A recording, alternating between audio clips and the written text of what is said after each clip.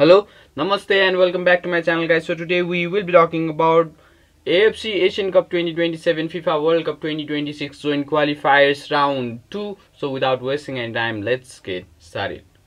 AFC Asian Cup 2027 FIFA विश्व cup 2026 को संयुक्त छनौट अन्तर्गत पहिलो राउन्डमा लाओसलाई एकेको बराबरी र 1-2 को जितसँगै अन एग्रिगेट 1-2 को नतिजा निकाल्दै नेपाल राउन्ड 2 मा प्रवेश गरेको थियो।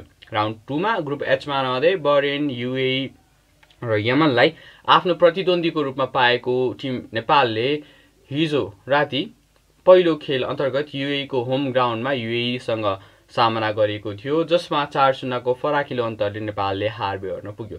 त्यसो त सुरुवाती 10 मिनेटमै पहिलो गोल कन्सिड गरेको नेपालले फर्स्ट हाफमा नै 4-0 को फराकिलो अन्तर भोगिसकेको थियो भने दोस्रो हाफमा कुनै पनि चान्स नदिएको टिम नेपालले गेम 4-0 मा टुङ्गाउन पुग्यो र नेपालले 4-0 को फराकिलो अन्तरको हार राउन्ड 2 को पहिलो खेलमा बेहोर्नु पर्यो। त्यसो त नेपाली फुटबल प्रशिक्षक भेन्सेन्जो अल्बर्टो एनेजीले पहिले नै युएई विरुद्ध अट्याकिङ फुटबल अलि डिफ्रेन्ट माइन्डसेटका साथ सरप्राइजिङ फुटबल खेल्ने जनाइसकेका थिए, जसपश्चात नेपाली फुटबल समर्थकहरूले भने ड्र या जित नेपालको पक्षमा आउने आशा गरेका थिए। पहिलाको भन्दा अलि सहज ग्रुपमा रहेको मानिएको टिम नेपालले यस पटक पनि पुरानै रवैया अपनाएको छ। पहिलो खेलमा नै 4-0 को हार बेहोरेको टिम नेपालले भने अवे गेम खेलेको थियो युएई विरुद्ध।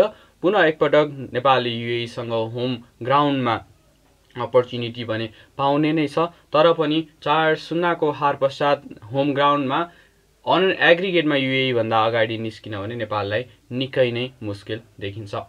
हिजोको खेल पश्चात सम्भवतः नेपाली फुटबल समर्थकहरूले अब्दुल्ला अल्मुताइरी जो नेपाली फुटबलका पूर्व प्रशिक्षक पनि हुन्, उनलाई पक्कै पनि सम्झनामा लिएका हुनुपर्छ।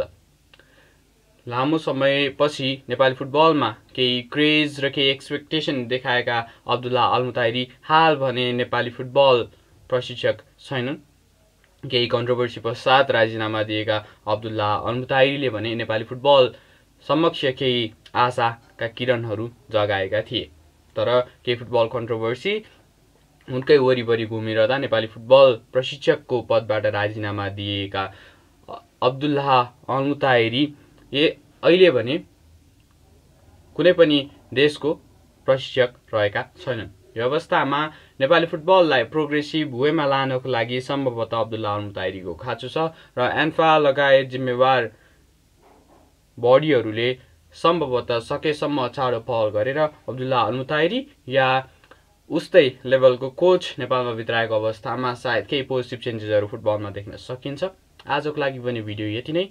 यसैगरी आगामी 21 तारिकमा हुने यमन विरुद्धको होम ग्राउन्डको खेलमा यहाँहरूको प्रेडिक्सन के छ, नेपालले कस्तो खेल प्रस्तुत गर्ला र नेपालले कति गोल स्कोर गर्न सक्ला, यहाँहरूको प्रेडिक्सन कमेन्ट बक्समा लेख्न नबिर्सिनुहोला। आजको लागि भने भिडियो यति नै।